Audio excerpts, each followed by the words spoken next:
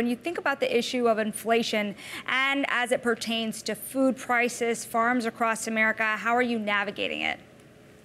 Well, first of all, is to understand in terms of food inflation, there's a significant difference between what people are paying at the grocery store in relationship to what they're paying at restaurants.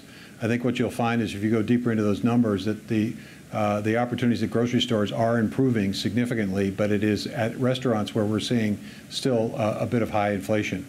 So you have to distinguish between that, number one. Number two, it is true that commodity prices have come down, but understand that farmers only get anywhere from 15 to 20 cents or so for every food dollar that's spent at the grocery store. So commodity prices don't have as much of an impact on food prices as you might think. The issue with avian influenza, clearly a component of the egg price increase. Well, the good news is we're not seeing anywhere near the level of HPAI that we saw last year. The bad news is that we still continue to grapple with it. If not inflation, what is the biggest challenge faced by rural America today? I think the biggest challenge long term is the loss of farms and farmland. Since 1981, we've seen a loss of 477,970 farms in America. That's the entire equivalent of farms in North Dakota, South Dakota, Michigan, Wisconsin, Minnesota, Illinois, Iowa, Nebraska, Colorado, Missouri, and Oklahoma. 151 million acres of land that was in farming that's no longer in farming, and it's more and more difficult for small and mid-sized farming operations to stay in the business. And that's why the Biden administration is focused on creating new revenue streams, new ways of farmers, in addition to selling commodities, can make a living. And we're excited about the opportunity that that now presents for our farmers to be entrepreneurial. But obviously, it's going to take some time for those opportunities to sort of filter down into the countryside. But we're excited about where it's headed.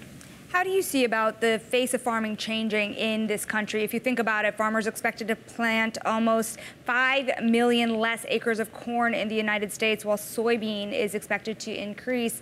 Do you see corn losing its status as the king of crops in America? How do things change moving forward? Not necessarily, but I think what you're going to see are new uses for those for corn and soybeans. Sustainable aviation fuel being one of those opportunities. I think you're going to see agricultural waste become its own commodity instead of being overapplied on land that causes some serious issues with water quality. We're now going to be converting that into a brand new series of bio-based products, which creates a whole new industry, whole new opportunity for processing and manufacturing in rural places. We're going to see farmers basically be energy producers. We're seeing a significant move to renewable energy on the farm, not only to reduce the cost of electricity for the farming operation, but to produce electricity for their friends and neighbors. You're going to see a significant transition. And finally, you're going to see a move away from just relying on commodity markets to more local and regional food markets, where the farmer doesn't get 20 cents of every food dollar, but gets 50 to 75 cents of every food dollar. As you think about the changes ahead, it begs the question about what comes out of Congress. Will we see a farm bill out of Congress this year, and would it come before or after the election?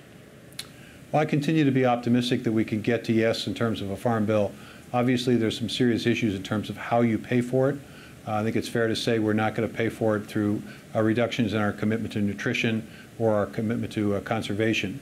Having said that, it's not just the farm bill that is important. The budget is important. We're certainly happy that we now have a budget and hope that we don't face a serious situation with shutdowns in the future.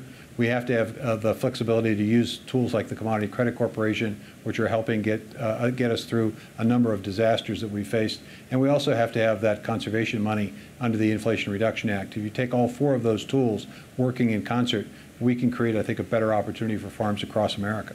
There's the farm bill, but there's also just a host of issues that farmers have been facing across the issue. Agriculture also being a key battleground when you think about the election coming up just in a number of months here. They have soaring costs, bureaucracy, European Union regulations in the Green Deal. There's a whole host of things here. How do you think the farming community is going to influence the next election cycle? Well, I can't really answer a question about politics on this interview.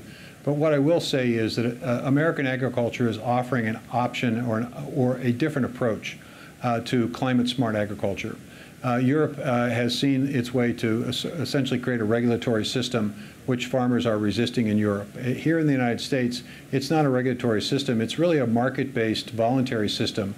Our climate smart agriculture activities now involving 136 projects across America, over 102 commodities involved, 203 practices being incented, new market opportunities being created. So it's a voluntary market-driven incentive-based system, which is much more popular and much more doable.